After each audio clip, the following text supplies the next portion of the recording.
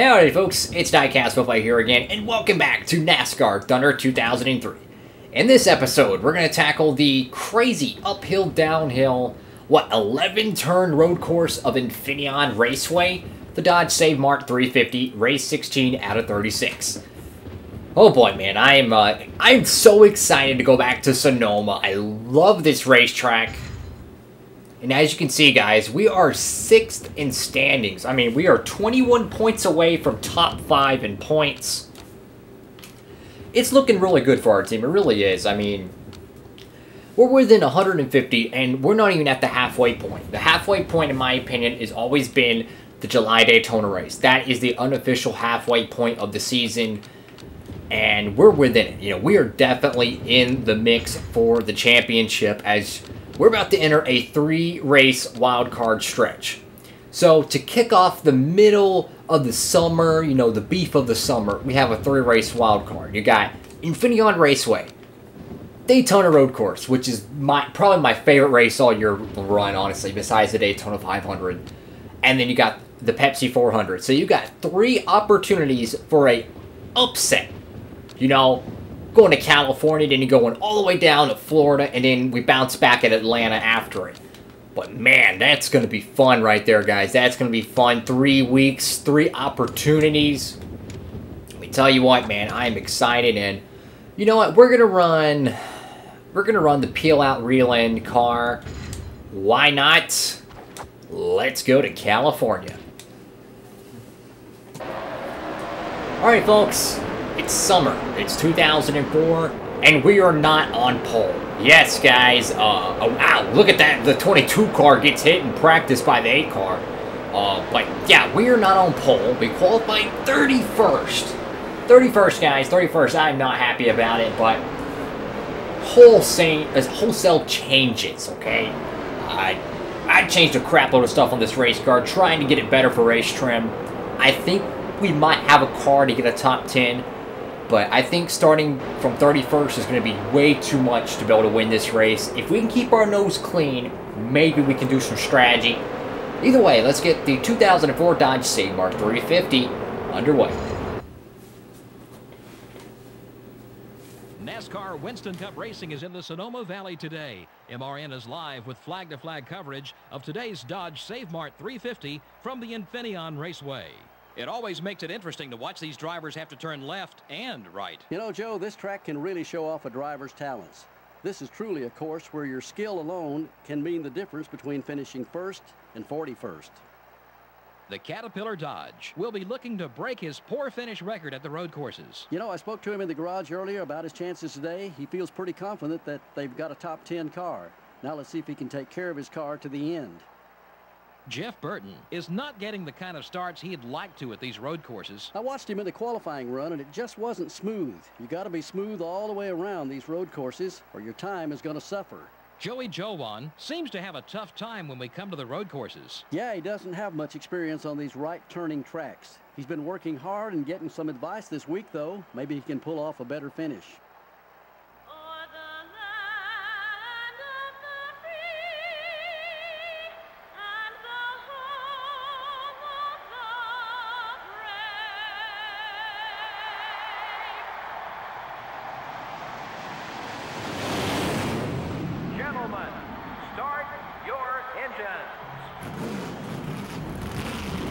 Alright, folks, Dale Jarrett, Rusty Wallace, and who's that cat sitting in 3rd? Oh, boy.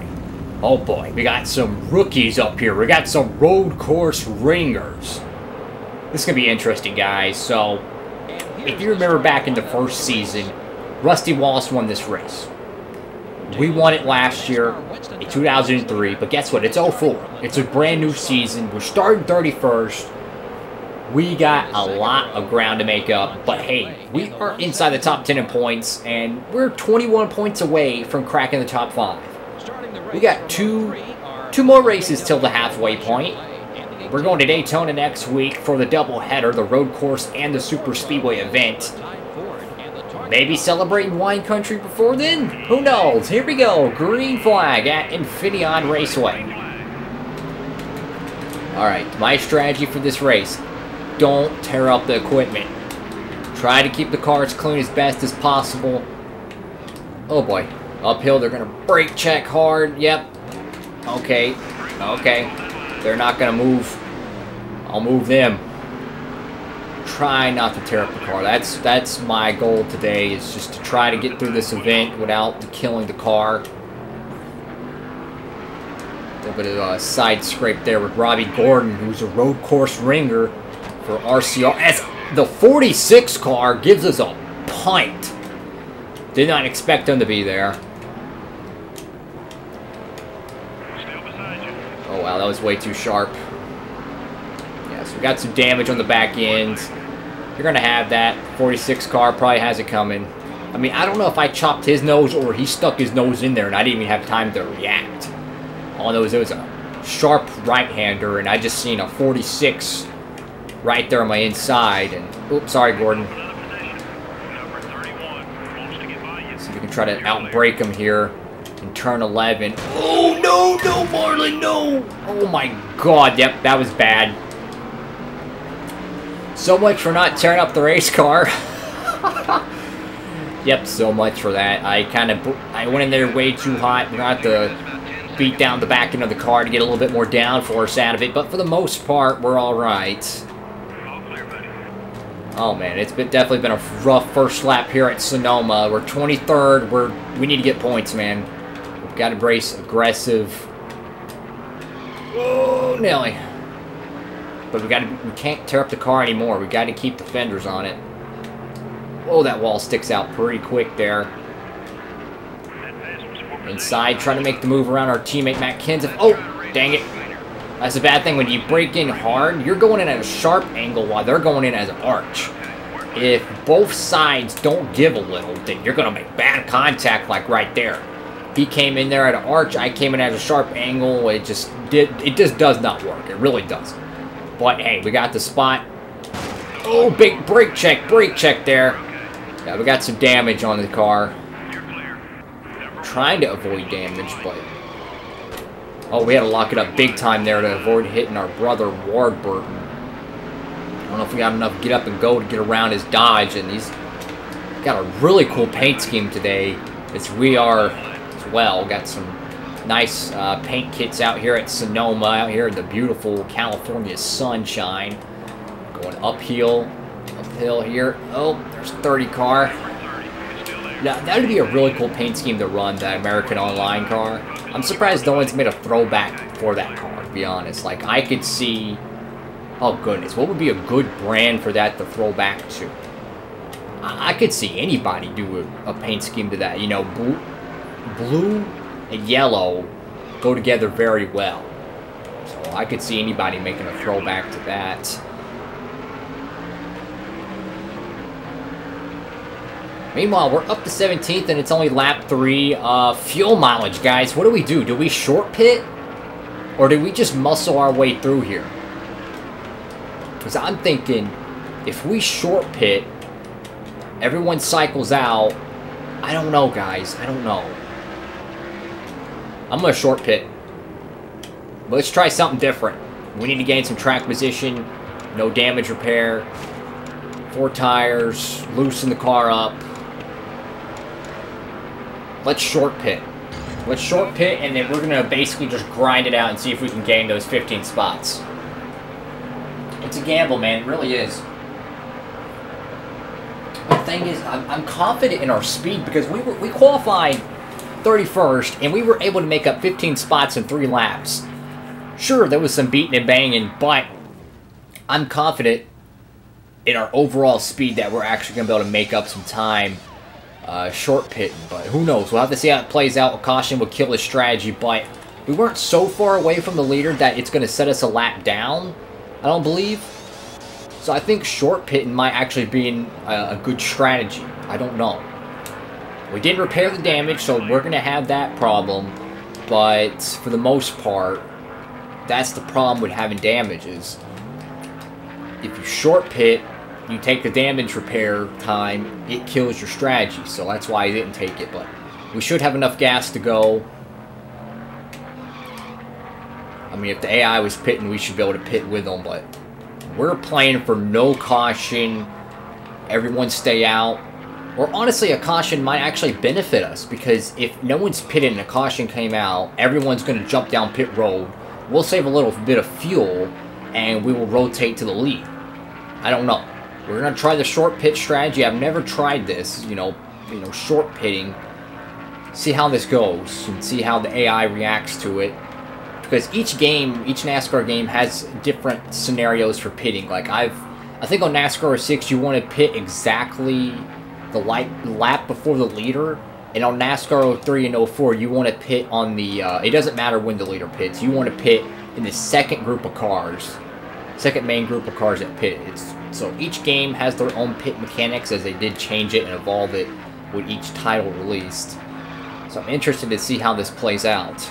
We're 37th right now, and we got to run some qualifying laps.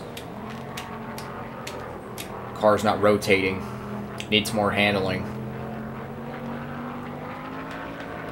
I don't know why the car feels really sluggish.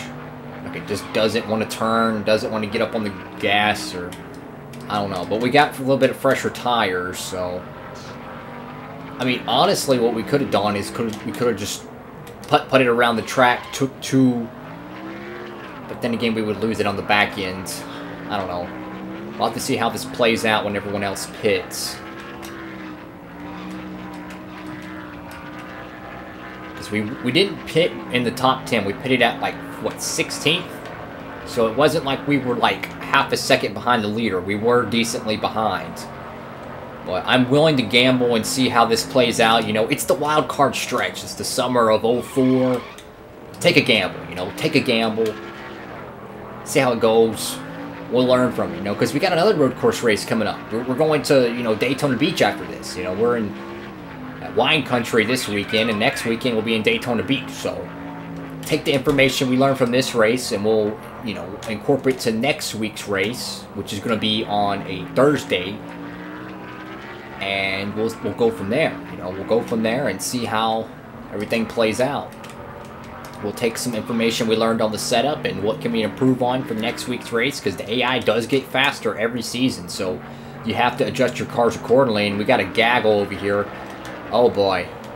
Looks like Bill Elliott is blowing up here at California, and he's in a terrible spot on the racetrack because he is through the S's. It's a one groove. It's one groove, so everyone's going to get held up behind him. A caution is decently likely, so I want to make sure we get our position back ASAP.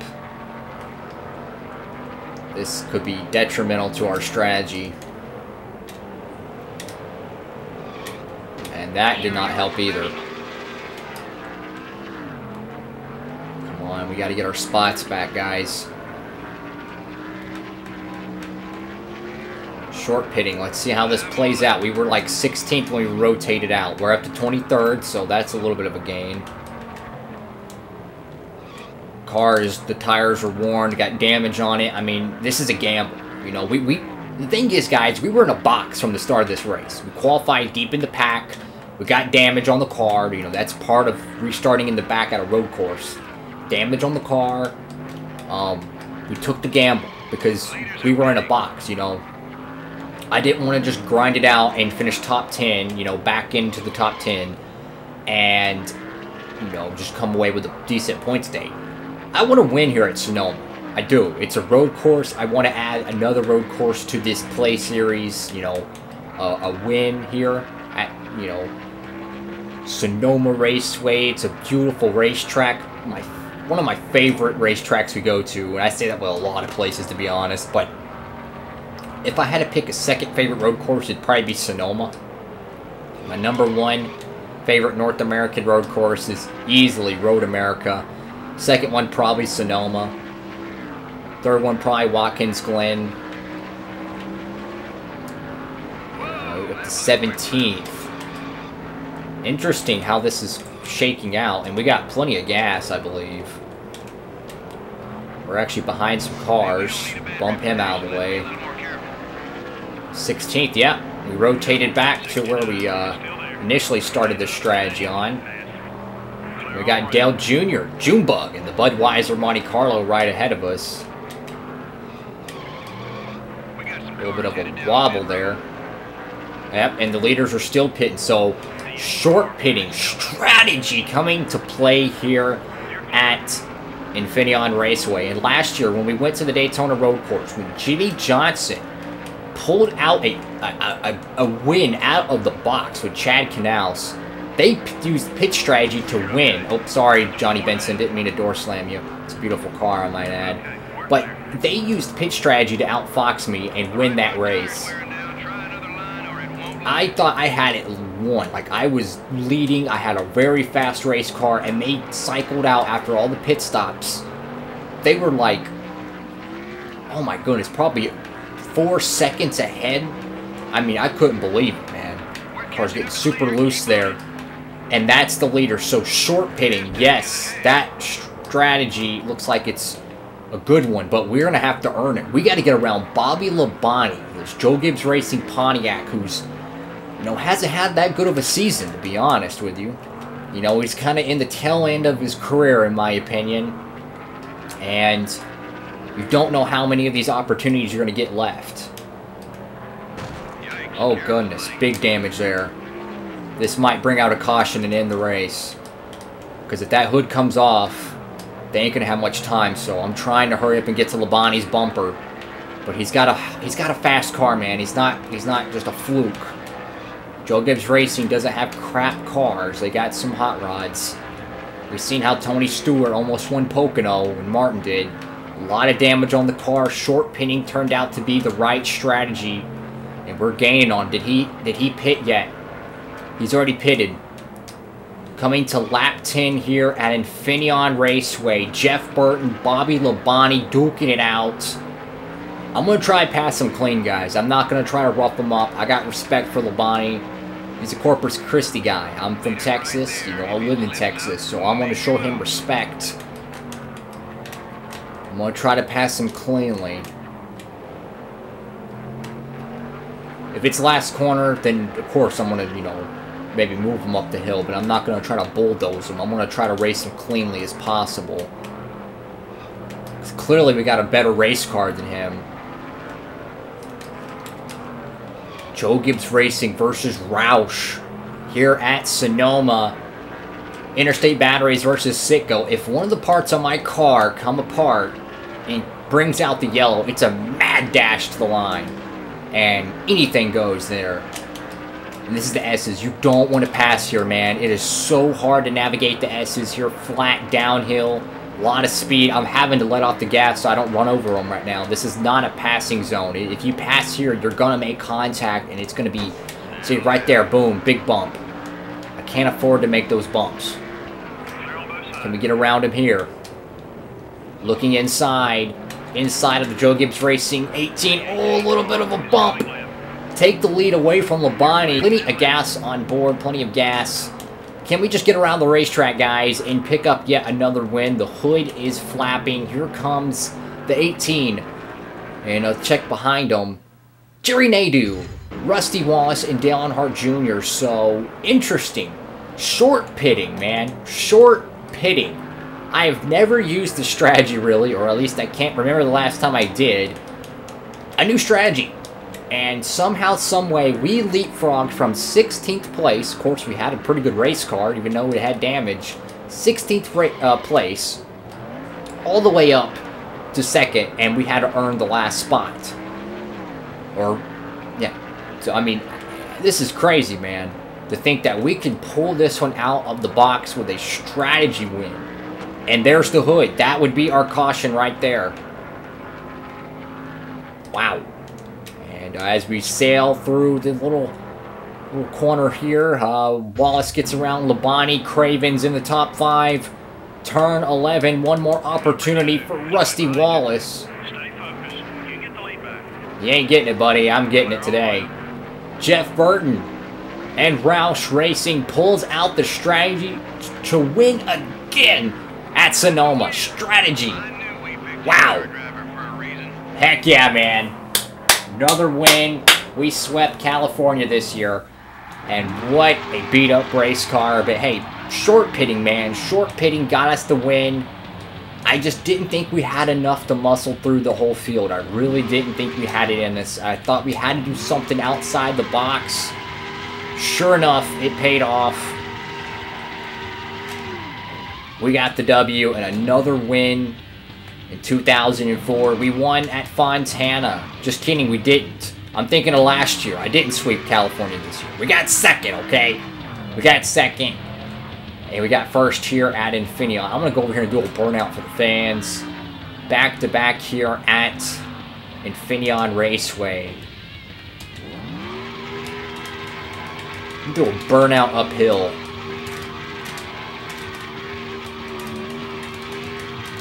Amazing, man. Amazing.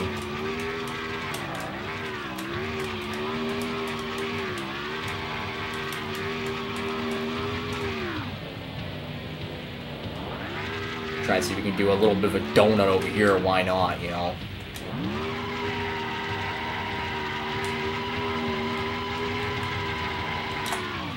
And that's where the car will lie. Not many drivers left. What a race, man. Sure, the car's beat up to, you know, everywhere.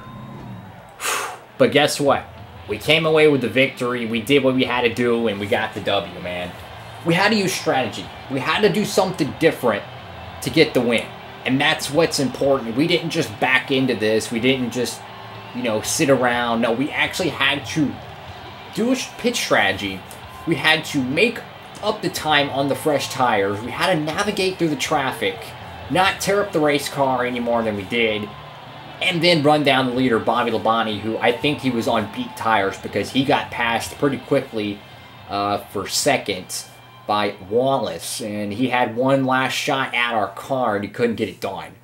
But look at that. Bobby Labonte finishes third after leading the lap before the white flag. And here's your top 10. You see some interesting cats in the mix. You got E. Gold, you got Ricky Rudd, Ricky Craven, Bobby Labonte, you know, some cats that generally don't get up there inside the top 10. Well, they got themselves the top 10 today, and Rusty Wallace dominated this race. Only gets 7 laps led, and he gets the max bonus points, but we get the W. So, very good job for Roush Racing. Whew. What a race, man. What a race. That was fun.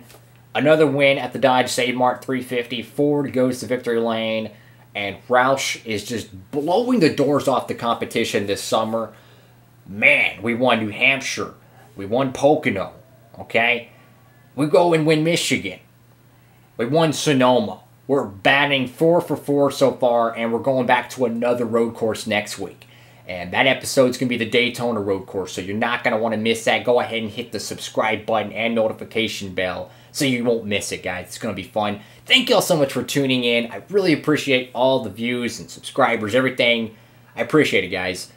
And with all that being said, hope you're having a great one out there. DIECAST Buffet, signing off.